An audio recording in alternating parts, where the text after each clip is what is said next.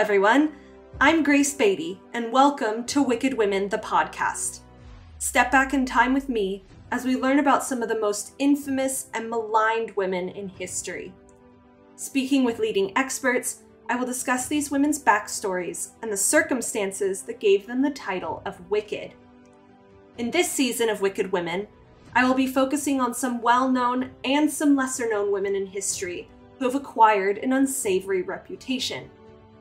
This season will analyze the lives and legacies of Alexandra Fyodorovna Romanov, the last Tsaritsa of Russia, Queen Mary I, more popularly known as Bloody Mary, Katherine Howard, Henry VIII's fifth wife, who was executed for adultery, Empress Wu Zhao, also known as Wu Zetian, the only Chinese empress to rule in her own name, and Empress Theodora, a former sex worker who became Empress of the Byzantine Empire. In the end, this podcast does not look to excuse or dispute the wrongs committed by some of these women, but it is also not looking to completely villainize them. Instead, I hope this can be a conversation starter on the complicated legacies prescribed to women in history. Content warning: this episode includes some sexual content that may not be appropriate for all ages. In this episode, I will be discussing Katherine Howard, Henry VIII's fifth wife. Joining me today will be historian Gareth Russell, the author of the critically acclaimed book on Katherine Howard, Young and Damned and Fair, and Dr. Nikki Clark, a senior lecturer in early modern history at the University of Chichester, who has researched the women in the Howard family extensively. Continue listening to learn more about this fascinating and much maligned woman from history. On the morning of the 28th of February, 1540, the teenaged Katherine Howard married the middle-aged King Henry VIII. Within 16 months, the girl who had won the heart of an aging king was dead, caught up in a tidal wave of rumors, intrigue, and revenge. Born into the powerful Howard family, Katherine grew up in relative obscurity in the English countryside. Her meteoric rise from a lesser-known member of the Howard clan to the new Queen of England was anything but expected. Katherine has been mythologized since her death in countless ways. She has been portrayed as a sex-crazed teenager, a pawn in the dangerous game of court politics, and a Juliet-style star-crossed lover. But most of Katherine's real story is unknown, making her perhaps Henry's least known and most maligned queen.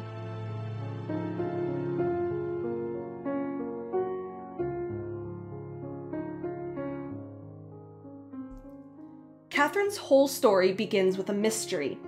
There is no record of her birth, only small hints left in family wills and letters. Historians estimate Katherine could have been born anywhere between 1519 and 1525, which Dr. Nikki Clark points out. So a difference in age of up to 9 years obviously then gives you very different interpretations of what went on. And yes, it's not recorded because she's not important enough at that point to have bothered writing it down. So yeah, we are reliant on anecdotal evidence and on putting things into the best context that we can. Some people think 1525. I land on it sort of roughly in the early 1520s, I think, is the nearest approximation, based on things like when her parents married, how many kids were born before Katherine, how old they were, things like that. Her older sister Margaret got married in the early 1530s. If you then situate Katherine next to that, makes the early 1520s about right for her birth. You know, it's all vague. We will never completely know. But I think it's more likely she's perhaps 17 or 18 in 1539, rather than 12 or whatever it is. So I think she's slightly older perhaps than sometimes we think she is.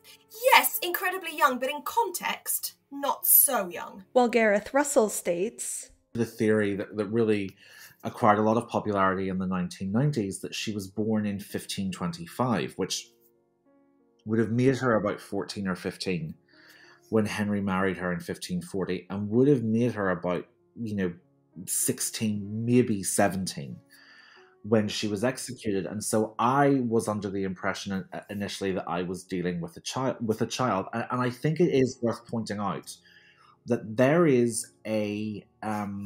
there's a pretty common misconception that gets bandied around in Tudor historiography, which is that because you were considered old enough to be married, girls were considered old enough to be married at 12, that the concept of youth and the fragility of youth and even sort of extended childhood that we have, that simply was not recognized. And that is not the case.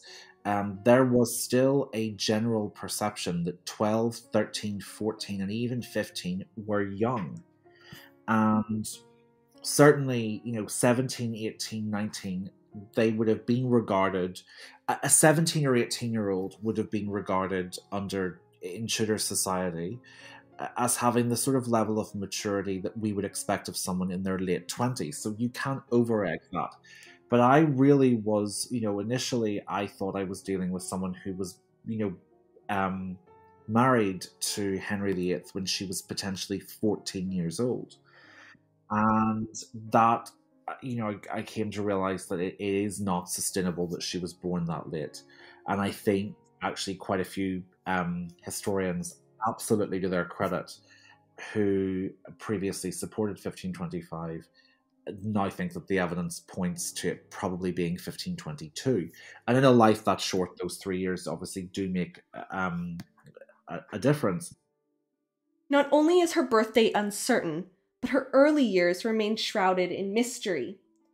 What is known is that Catherine was the daughter of Edmund Howard, the third son of the mighty second Duke of Norfolk, and Jocasta, or Joyce, Culpeper.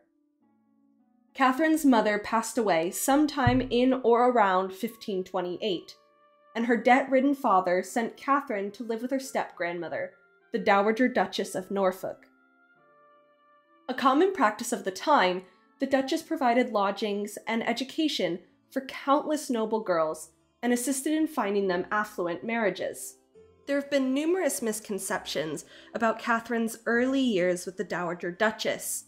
Here's Gareth Russell. So one of the long-lasting, really damaging versions of Catherine's story was written in the 19th century by a historian called Agnes Strickland in sort of the first popular history bestseller, a series of books called The Lives of the Queens of England. And the Victorians were much more open about making history suit their view of the world than later historians. And for a very class-conscious, generally pretty sexually conservative society like the Victorian period, the way Catherine brought up was sort of quadruply offensive.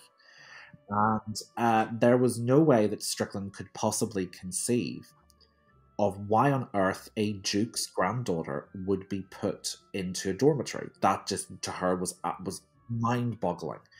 And it must have...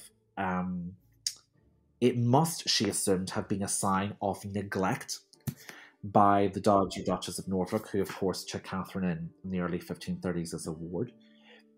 She also, didn't seem to realise that beds were an extraordinary expense and that most, even high-ranking members of the household slept in pallets or basically in glorified sleeping bags. And the fact that we know that this dormitory was filled with beds for Catherine and her companions suggests actually a very, very privileged and indulged childhood. So context is key there. The other thing to bear in mind about the Victorian period that we're still sort of having to, I had to remind myself as I was doing it, and still have to remind myself in conversation to make it clear, is that the Victorian period was incredibly class conscious, and there were clear delineations between family and servants. There weren't wards in the way that they were in Tudor society. And so how Agnes Strickland presented it is little Catherine was put into a dormitory, which is where you put the servants, with servants. And of course, the lower classes are called that because they have lower morals, So they corrupted her, because no duke's granddaughter would ever willingly have sex of her own volition outside of marriage. That just wouldn't be done. Strickland says this in the chapter. She's very open. She says that, I want this to be a cautionary tale to young girls from good families. And we, Frances Derham is still referred to as a servant, and Joan Bulmer and Catherine Tilney, they're all referred to as servants, and in fact, they all came from the gentry. They all came from relatively privileged backgrounds. So really, the whole perception of Catherine as living in sort of genteel poverty and gilded, ramshackled neglect is first of all wrong and not sustained at all by what we know of the way the Dowager Duchess of Norfolk ran her household, but it also feeds into this idea that she was bordering on illiterate, and that her step-grandmother, the Dowager Duchess, who manifestly took so little care of her that she wouldn't even provide her with her own bedroom by Victorian standards, would of course never have bothered to have her educated. And in fact, the Catherine I saw, calligraphy or decent handwriting took work. We do know, so sorry, just to be clear, I am not in any way saying that we're dealing with someone who was particularly interested in intellectual pursuits. She wasn't. There is very little evidence whatsoever that she was interested in theology or philosophy or history or genealogy or any of the kind of those big topics for the Tudor upper classes. But we know she was an excellent dancer. We know that she had a really sophisticated, nimble grasp of etiquette. And whilst we usually dismiss etiquette as frivolous, and in fact it's incredibly complicated. There are lots of, you might think it's ridiculous, but in the same way, if you're not someone who has the same religion as a historical person you're studying, you still have to take the religion seriously, because they did, and etiquette governed every single aspect of how Catherine and her contemporaries interacted with each other. She was very aware of that. Who sits where, what, which way do you turn to someone? How do you address a duke versus a marquis versus an earl versus a viscount versus a baron? Who do you call lord, lady, in what order? It is not a simple process. It's a lot. And she was praised by very cynical observers at the English court. She was praised by diplomats for how well she handled it. So clearly there was, by contemporary standards, a pretty decent education. No, she wasn't as intellectually inquisitive as Anne Boleyn or Catherine Parr, but there's absolutely no reason to believe, and quite a lot of reason to disbelieve, that she was badly educated or stupid. It was during her time at the Dowager Duchess's home that Catherine had her first sexual encounters. In 1536, the same year her cousin Anne Boleyn was executed, the Dowager Duchess hired a man named Henry Mannix to be Catherine's music teacher. Mannix came to personify the kind of men that Catherine would be attracted to in her young life. Men who were cocky, possessive, paranoid, and handsome. Because of the uncertainty of Catherine's birth, she may have been as young as 13 when she began a sexual relationship with Mannix, who was in his mid-20s. The evidence suggests that while their relationship was an intense one, it was never consummated. By 1538, Catherine broke off her relationship with Mannix and had moved on to another man named Francis Derham. Derham and some other young men would sneak into the women's dormitories at night and sleep with many of the young women. Catherine and Derham's relationship soon surpassed the one with Mannix in its intensity, passion, and obsessiveness. They were regularly seen together in Catherine's bed and began calling each other husband and wife. When warned by another young woman about the possibility of getting pregnant, Catherine dismissed her concerns, stating, "A woman can meddle with a man and yet conceive no child unless she would herself." In discussion about Catherine's sexual experiences, Dr. Nikki Clark said this. I think actually her choices are more common than we think. I think it is not uncommon for aristocratic girls to if not lose, it depends what you're calling virginity, doesn't it? But if not kind of go all the way before marriage, to have had some sort of experience. I think we think of them in this very closeted world. And there are ways in which that was the case. Even Catherine's grandmother did, she did try. She locked the maidens in their chamber a night. It isn't her fault that they stole the key. Yeah, she gets blamed a lot, and I think that's unfair. But, Catherine, even in that household, is not the only one who is sleeping around with the boys before marriage, before anything else. There's a really catty comment made by the Spanish ambassador, Eustace Chapuis, about Jane Seymour, saying that he thought it would be a miracle if she was still a virgin, having spent so long at court. So, I think there's a slight ideal reality gap here, but I think it's one that's really difficult to see and to prove conclusively from the kind of evidence we have available to us, because it's not something people wrote down. The beginning of 1540 saw Catherine tiring of Derham and his possessive ways.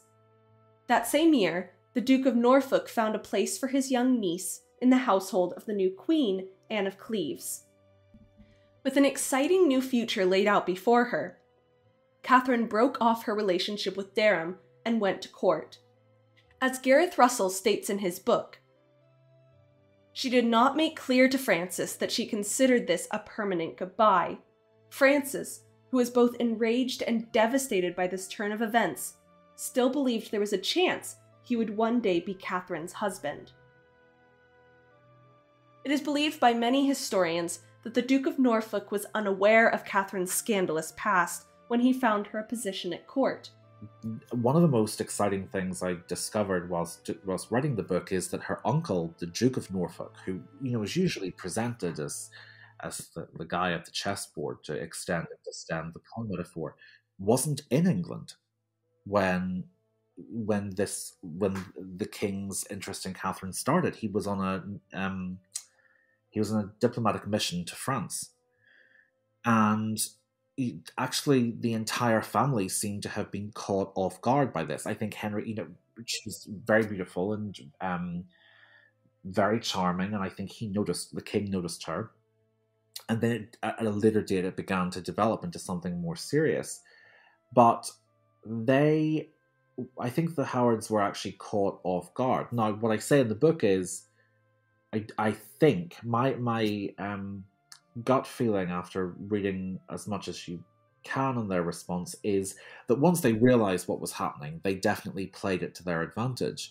But I think initially there was surprise that this was happening, and I think that it is almost impossible to dislodge that. So, I mean, it's in chapter 6 of the book. I try to explain as much as I can why. Chapter 6 and chapter 7, why Catherine's rise to the throne is so interesting, and it's so much more stop and start and fascinating than the myth we have of it. But that myth that she was picked by her family to seduce the king is probably the most enduring fallacy we have about her. But when it comes to history, particularly the Tudors, we are always trying to assume conspiracy and to write it with hindsight, and we never allow their lives to have accidents or happenstance. And actually, in many ways, that's a much more interesting and difficult history to write. It's really easy to say A annoyed B, and then A died later, so B probably murdered them. Or, D married E, and at one point F was in the same room, so they plotted it. That's a really easy way to write history. It's just not a particularly realistic way to write about human life. And we're all guilty of it. We're all guilty of wanting to see those really easily drawn lines when it comes to the lives of the past. But I think the Catherine who was sort of thrown onto the shores of history by fluke chance is in many ways a much more interesting story than the sort of Machiavellian plotline we've had for a while with how she came to Henry's notice. It wasn't long before the young teenager began attracting the attentions of the aging king. For us, perhaps some of Catherine's legacy should be as a lesson about nuance in the study of the past. It's rarely all one thing or all another. I think the Duke of Norfolk, yes, as the head of her family, was perhaps involved in getting her a place at court, but I really don't think he's pulling tons of strings behind the scene. He's actually not there for a lot of the time that she's queen. He doesn't seem to have known about any of the premarital stuff. Others of her relatives, I think, did. I also don't think that they put her in court in order to get her into the king's bed. I think that's a real nice kind of hindsight vision. At the time that Catherine joins the court in Anne of Cleves' household, they couldn't possibly have known that that marriage wasn't going to work.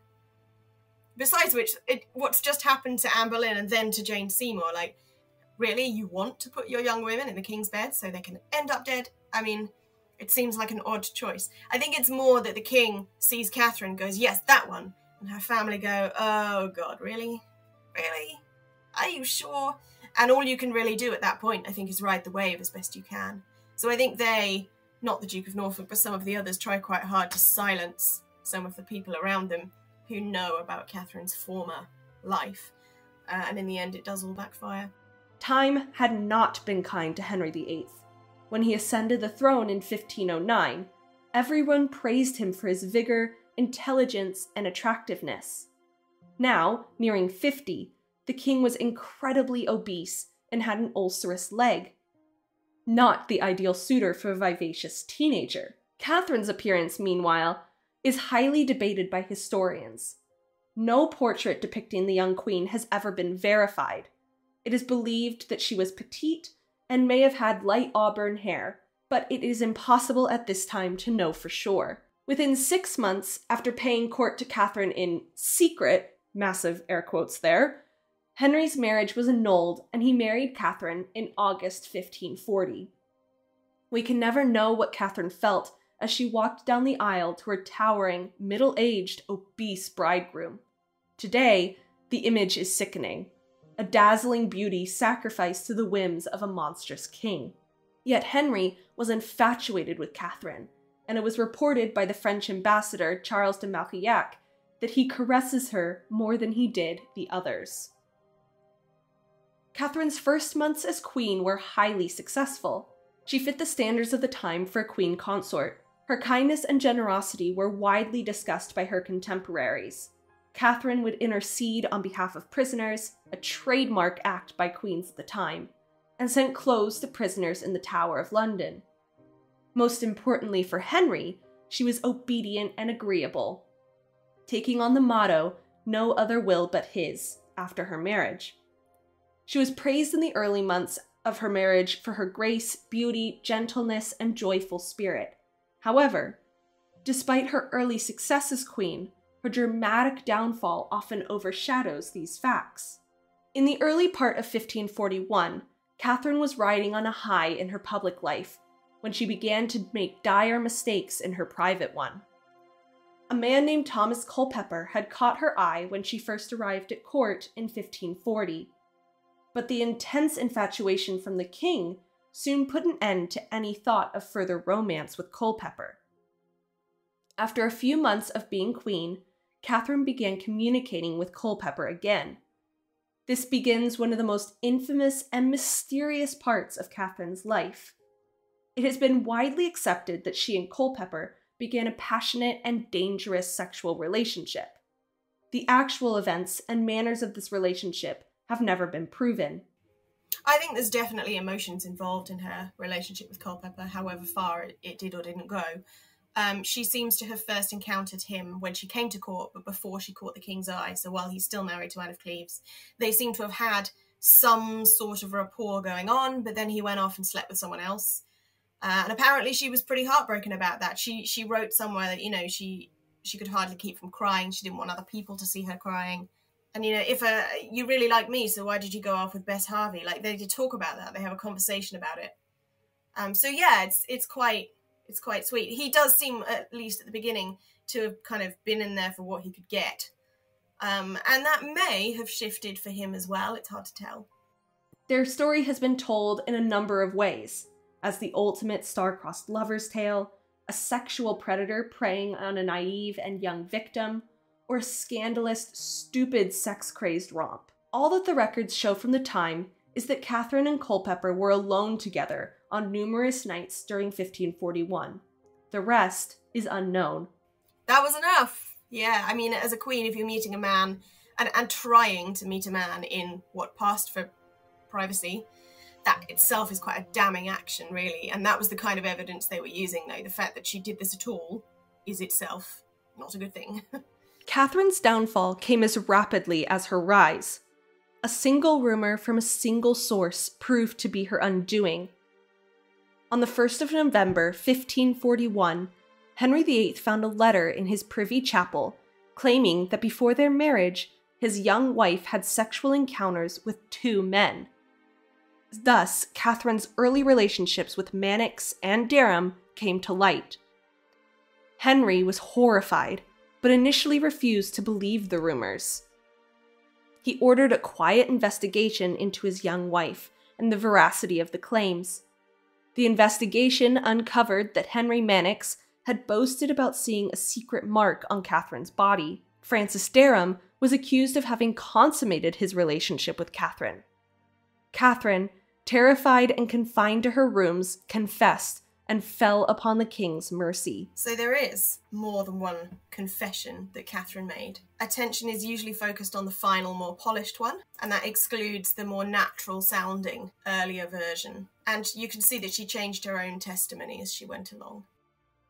Henry, furious, quickly left Hampton Court, and Catherine would never see him again. After intense torture, Derham confessed to having carnal knowledge of the Queen, while also naming Thomas Culpeper as his replacement in the Queen's affection. Manox, however, was allowed to go free. Here's Gareth Russell on why he thinks Manox got away with his relationship with the young Catherine. Because they hadn't had full intercourse. And it's that simple. It's sometimes having to retrain your mind slightly to look at the ways in which there was a legal morality and a moral legalism in the 16th century that was very different to the way we view it. So we view sexual contact as under the same umbrella.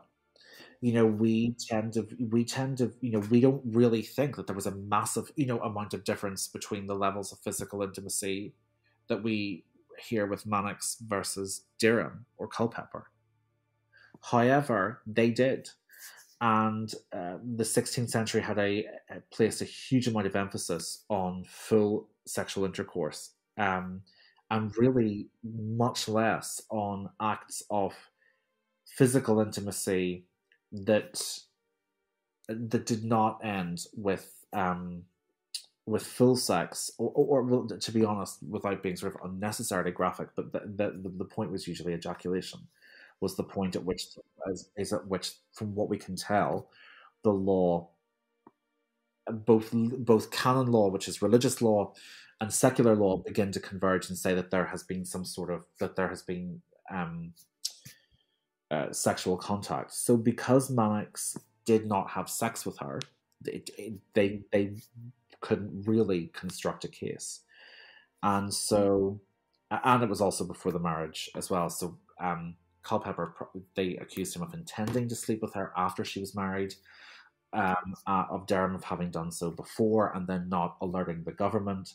And Manox, just under the kind of the sort of, some people call it like biolegalism or biomoralism of the 16th century, it doesn't fall into the same categories as we would see it. And that is one of those things that when you're writing about it, you have to remind yourself that those attitudes have really shifted over the centuries. Culpeper and Catherine denied consummating their affair, but their fates were sealed. They had dared to cuckold a king and had to pay.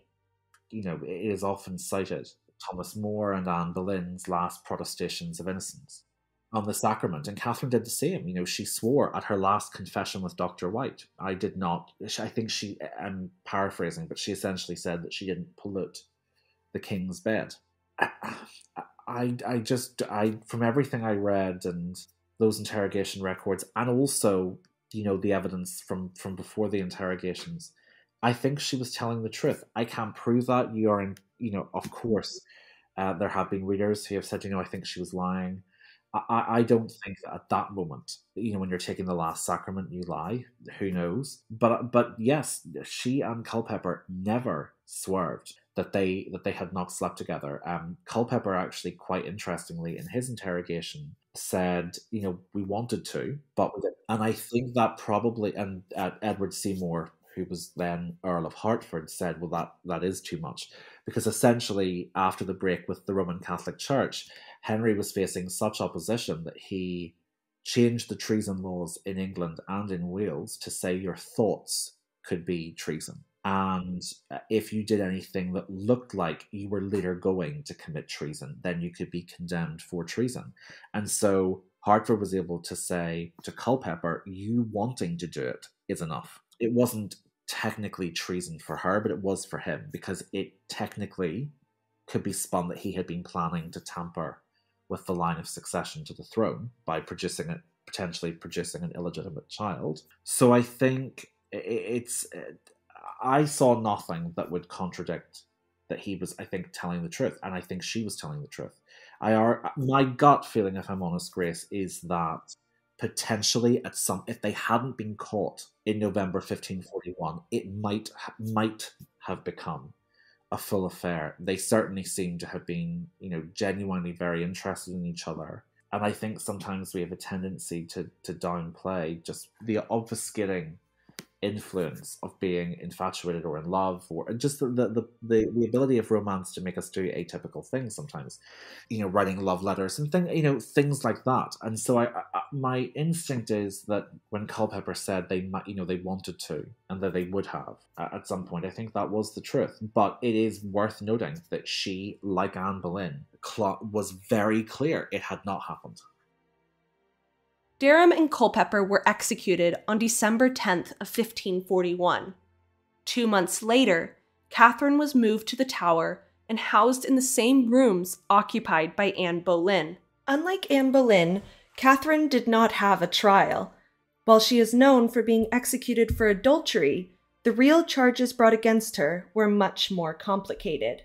I think because the law is geared in such a way to make that possible. The charge is not itself one of adultery, it's high treason. And it's high treason along the lines of a really old treason statute from 1352. And the relevant clause is the imagining the death of the king, which sounds really bizarre to us, but it basically means if you as a woman, as his wife, sleep around and conceive a child that is not the king's, you have then caused the death of the king's lineage, which is seen as synonymous with the royal body. Maybe not the individual body of this particular king, but the office of kingship and the lineage of the Tudor dynasty. And so it's a kind of, to our ears, it's really quite convoluted, but that's what they're going for. And the threat of having done it, like imagining doing it, is treason in itself. You don't have to actually do it. So yeah, that's what they were trying to prove. I think also it is very difficult to prove that two people have had sex in I hesitate to say privacy because it's not quite the same concept then as now. But, where there weren't many other people around, how would you know? The night before the execution, Catherine requested to have the execution block brought to her room. She wished to practice so that she could die with dignity. On the morning of February 13th, 1541, a second Queen of England was led to the scaffold in less than 10 years. With one swift stroke, the deed was done. Katherine Howard, Queen of England and fifth wife of Henry VIII, breathed her last. She may not have even been 21.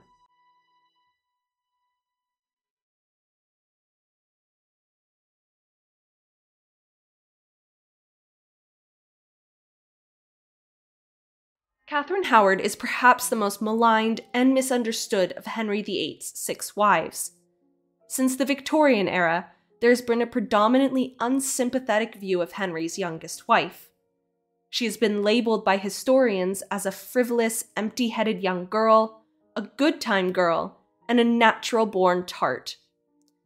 In the era of the Me Too movement, she's represented as a victim of sexual violence. Each perspective, whore or victim, reduces the young queen to nothing more than a sexual object. In reality, she was an altogether more complex young woman. When discussing the double standards prescribed to men and women in history, Gareth Russell said this. Well, this is it. I mean, even, the first thing that, if you mention her name, there are one of two responses. One is per child, per her. The other one is, sorry, she was stupid. She sort of deserved it, and I think, well, I'm not pretending that every woman who lived in the 16th century was a monster or a saint. I'm not pretending either of those things, and vice versa for the men. I'm not pretending saint or monsterhood for them either. However, I do not remember anyone saying that Wolsey was stupid, or Cromwell was stupid, or the Marquis of Exeter was stupid, or Robert Aske was stupid, or any of many, or Nicholas Carew. There is never the same jump to say that men who were that close to an erratic tyrant, which is what Henry VIII was, in my opinion, we never say that the men who were destroyed for making political mistakes, and in some cases, very obvious ones, we don't say that they were stupid and they kind of deserved it. But when it becomes a mistake that was made within a private sphere, then all of a sudden we're in a position where we can say stupid, to the point that sometimes it does feel like we're saying, well, I don't really need to feel bad for her because she kind of brought this on herself. So it's interesting. There are one of two answers, one of two reactions, broadly speaking, that Catherine still provokes. In discussion about Catherine's unchanged legacy throughout history, Dr. Nikki Clark said this. I think partly because when we tell stories and things like this that have gone into kind of national legend and national myth, they become kind of archetypal stories, and those are the stories we want to fit them into that mold. So I think it's partly that. I think it probably stems partly from contemporary beliefs as well. I mean, all of the women being inferior and having no minds of their own, it goes so far back embedded in our social understanding of gender roles, doesn't it? So I think it's not surprising that perhaps that's what came down to us. And the available material that we have tells us not an awful lot about Catherine herself. So then it's easy to kind of amplify that in either direction, I guess. Most of what we know about Katherine Howard comes from court documents compiled during her downfall. During that time, men told her story with every reason to paint her as the creator of her demise. Henry's other wives have had their reputations rehabilitated in recent years, while Catherine's has remained essentially unchanged. Anne Boleyn is praised as a feminist icon, a woman who knew her own mind and developed her own sexual ethic. Catherine, meanwhile, is condemned for the same. While the innocence of Anne Boleyn is persistently debated, the condemnation of Catherine appears unworthy of discussion. Here's Gareth Russell in discussion about the difference between Catherine's legacy and Anne Boleyn's. Anne Boleyn is in some ways a very unique historical figure in terms of her reputation. Eleanor of Aquitaine and Cleopatra are sort of the same, so maybe I couldn't say unique, but essentially she functions in some historiographical responses like an honorary man. So she is seen as someone whose downfall was predominantly political, and that she was a very strong personality in contrast to her cousin Catherine. And so the same pity is not warranted. And also I think she therefore almost slots into a version of Tudor history in which she ranks alongside Wolsey and Fisher and More and Cromwell and Exeter as a political casualty. But she also is a woman. And so she, on top of a historiographical response as an honorary man, she does sometimes still evoke responses that are quite or very misogynist or critical. So she should have kept her mouth shut, and jokes about Anne Boleyn tend to be sexual in nature. They tend to be, so I think on her gender leaves her reputation open to the same forces of sexualized criticism we see for Catherine. But her portrayal and presentation as a sort of honorary man / politician denies her any sympathy. So it's really, it's an interest.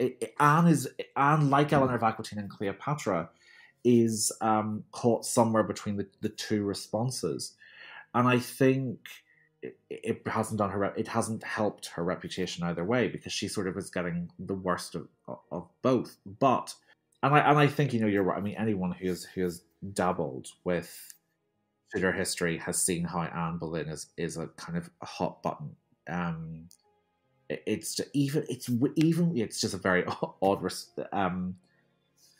scenario. But with Catherine, I think, you know, we are still dealing with someone we are still a society that, as much as attitudes have changed, there is still a tendency to define historical women solely in relation to the men around them. And to some degree, I was certainly guilty of that when I saw Catherine as solely a victim.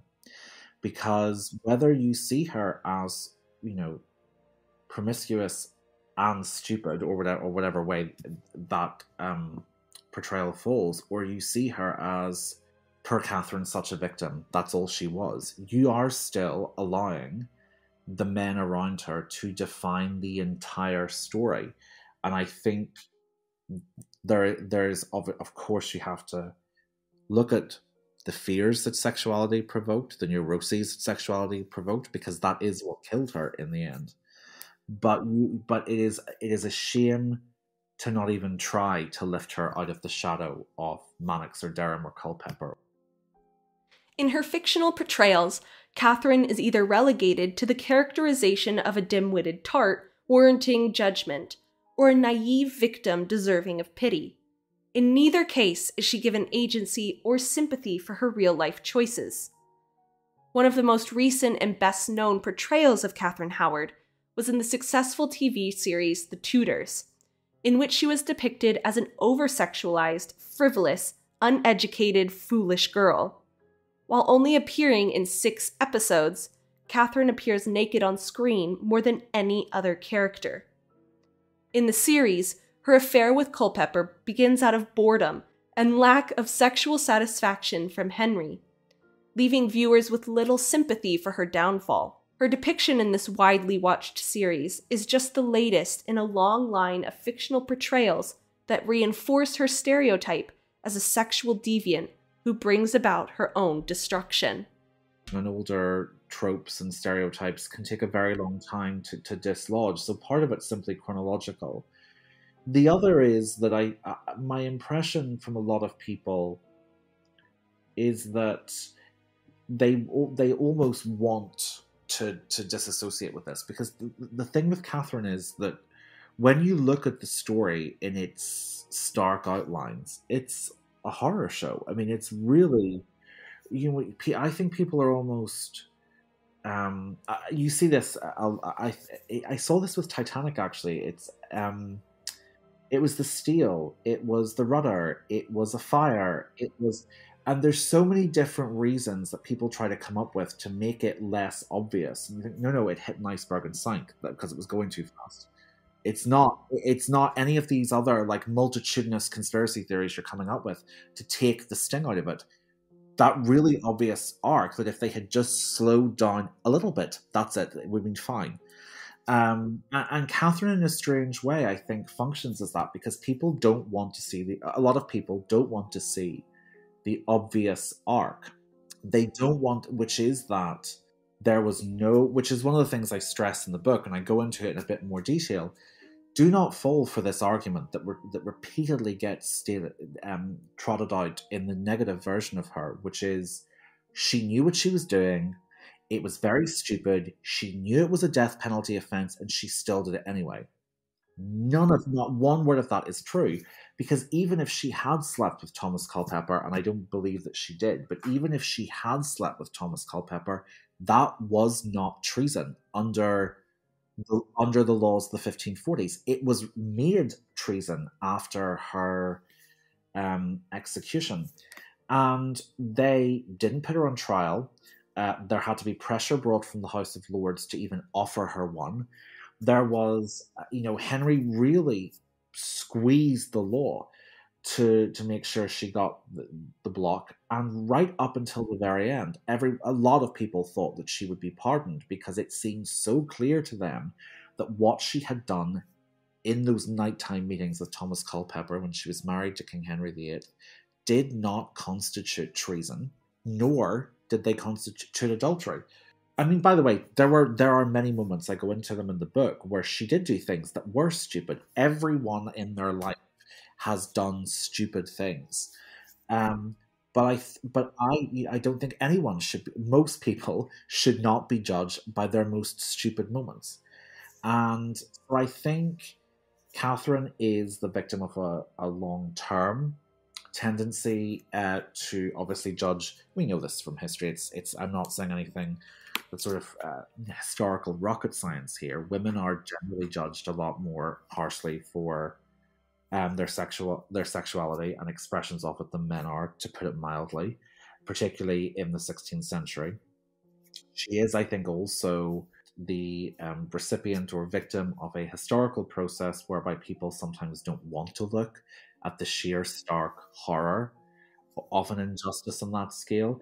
And also, I think when you look at Catherine in terms of this role that she's played in English history, we like people to stay in the stereotypes of the visions that we've had of them for a long time. So I think that's partly why that version of her has endured. Henry VIII's wives have been constantly reinvented, but not Katherine Howard.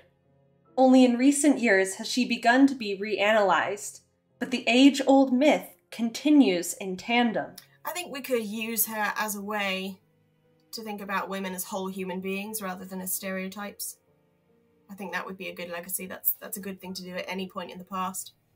And that people could, make a bad decision and then a good one, or people could change their minds, or... For so long it was a moralising tale, Victorian women would write about Catherine and, oh, well, don't do that then, Catherine's fleeting life has left later generations with barely a shadow of her true self. As the line from the blockbuster musical Six states, Catherine has remained a line in a rhyme, the second beheaded of Henry's wives, not a real fleshed-out woman. Her life has become legend, inextricably linked to the larger narrative of Henry VIII's love life. Catherine's existence was defined by some of the greatest highs and heartbreaking lows. She was not the naive, pure, quiet woman of the medieval stereotype. From reports of her, she could light up a room with her beauty, grace, and kindness. But she could also be vain, quick-tempered, vindictive, and reckless. She is a woman we could all know today.